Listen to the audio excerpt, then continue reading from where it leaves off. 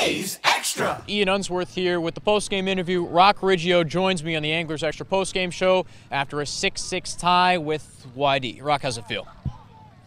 We always want to win, so it feels all right. Doesn't feel right, but we came out here and ultimately we had fun. We had fun as a team, and that's what this team is. This team is fun. We don't give up till the end, and we had a good time together. 1 out, chopper back to the mound in the 9th. What'd you see? I got to lay out for that ball and stop it.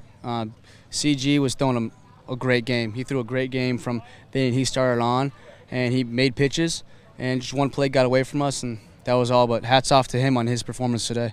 You had a nice day yourself at the plate. 2 hits, 3 RBIs. What's been working for you over the past week or so?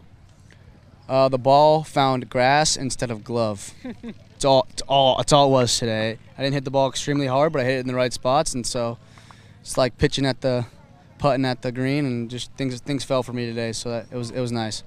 Team as a whole has been picking up offensively. This is now the 6th straight game that Chatham's had 6 or more hits. What's caused that increase? We really just stepped up, and we're like, no one wants to hit bad, so we locked in.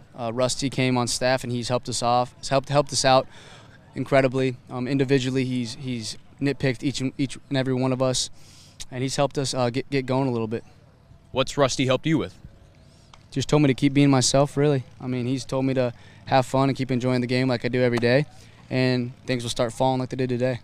Riggio, the hype man for this Chatham team. The A's tie their YD Red Sox 6-6. Rocks, thanks for your time. Thank you, sir.